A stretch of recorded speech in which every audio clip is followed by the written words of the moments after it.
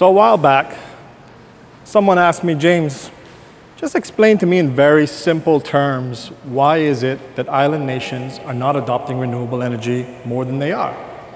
You've got abundant sunshine, wind, extremely high gas and energy prices. What's the deal? So I thought of a way to try to sum this up in very simple terms. It's much like the frog in the boiling pot. If you're familiar with this concept, if you take a frog and you put it in a pot and you slowly turn the temperature up, the frog does not discern that there's a real danger. There is no concept of needing to get out. There's no sense of urgency. And the frog will just simply sit there and boil to death. Well, today, if I walk out these doors and I walk down the street and I speak to someone and I say, hey, do you support renewable energy? Do you support transitioning away from fossil fuels? Almost everyone universally will say, yes, absolutely. We definitely support that. But if you say, well, what are you doing about it? They'll say, well, nothing, not right now. But, I'll get to it at some point in the future. Well, it's the quintessential frog in the boiling pot. Caribbean islands themselves are viewed as paradise on earth, and in many ways they are. Fantastic beaches, some of the best water in the world, fantastic climates, but there are other features for islands as well. Very low lying, susceptible to flooding and storms.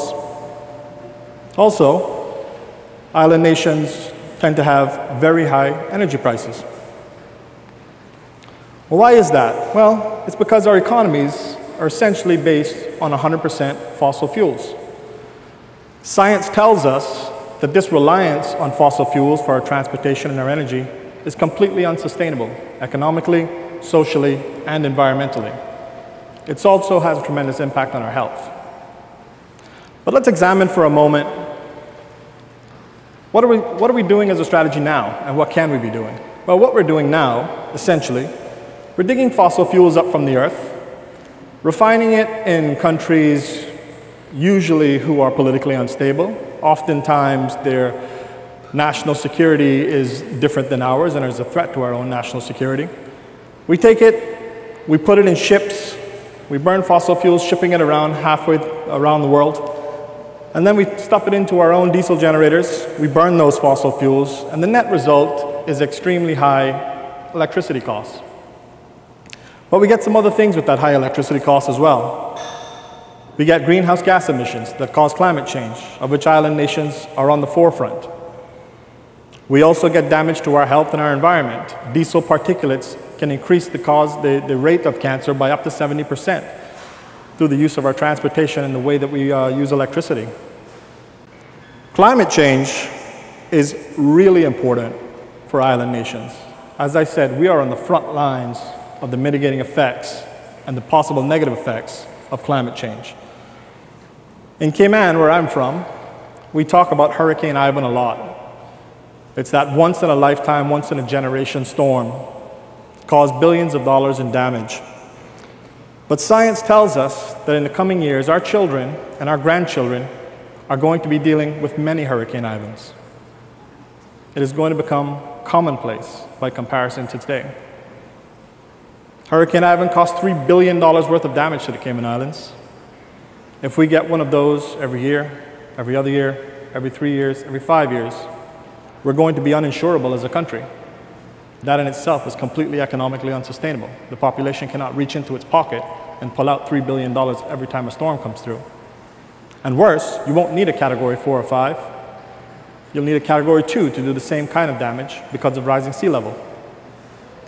This is something that we have to confront, and we have to confront it today. But luckily, there is good news. Island nations in general have many resources for carbon neutral, clean, renewable energy. Wind, hydro, geothermal, ocean thermal, waste to energy, but particularly sunshine. All island nations typically have abundant, infinite sunshine. And we can use this in many ways. Rooftops, building power plants, parking lots, schools, our home, you name it. Where we need energy, the technology exists today that we can be 100% renewable energy in the very near future, and we can certainly use lots more renewable energy than we're using today. One of the big changes is battery storage. So battery storage is what allows us to harness this clean renewable energy and to be able to use it 24/7. This is a very disruptive technology, but it's something that's going to set us free from fossil fuels. I like this quote. There's many people who have quoted about what it is that we're doing with fossil fuels and renewable energy. You know, Elon Musk describes it as the dumbest experiment that human beings have ever done. I liked Neil deGrasse Tyson's quote. Aliens might be surprised to learn that in the cosmos filled with limitless starlight, humans kill for energy sources buried in the sand. I think it sums up the idiocy of what we're doing quite well. Even worse, it goes beyond that. We're not only killing ourselves globally for this resource, we're actually destroying the planet in the process. But as I said, we do not have to. 4 decades ago, solar panels cost 99% more than they do today. The technology exists today that we do not need any more new innovations to rid ourselves from fossil fuels, despite what the utilities will tell you, despite what governments will say and politicians will tell you cannot be done. Now, to get to 100% renewable energy transition, it's simply about the economics now, not about new innovation. But new innovation will come, and it will speed up the progress of adoption.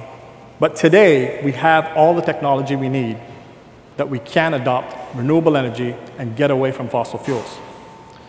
Now, the key here is energy storage, just like solar for the last 4 decades, is also dropping precipitously in price and is allowing us to harness the energy and keep it and store it, giving us independence from fossil fuels and independence from utility grids. This is allowing us to crawl out of the pot, and some island nations are already on their way. They see the danger, they sense the urgency, and they're moving forward. Not all, but some are leading the way. Take Aruba, for example.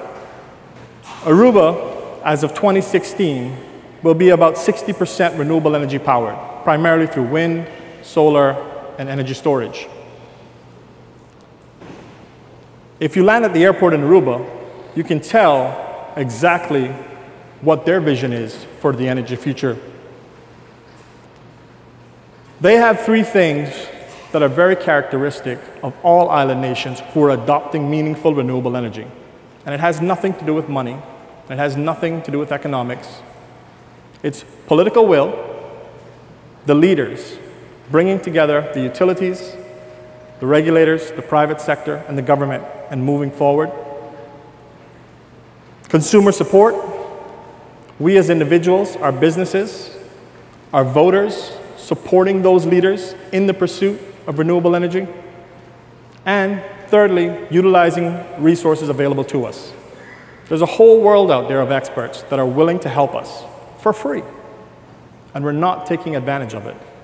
But Aruba is. So is Kauai, so is St. Lucia, so are many other island nations. But some are not. Take, for example, my own home country, Cayman Islands.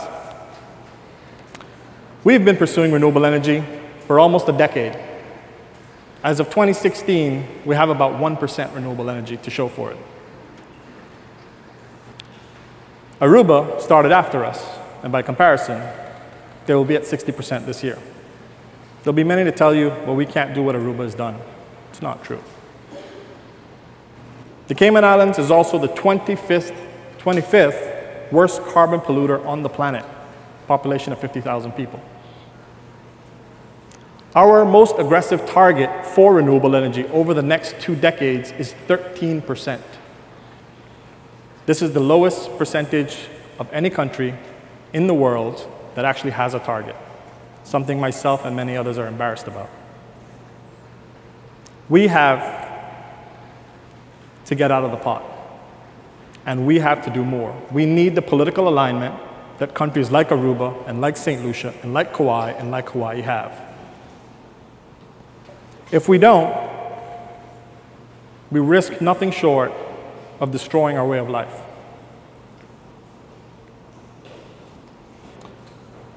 This is a quote that I always keep close to my heart. We did not inherit the earth, we bore it from our children.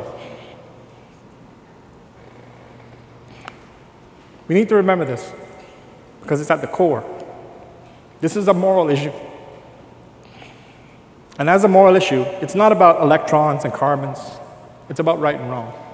And if we view it through the prism of right and wrong, we'll make it. Thank you.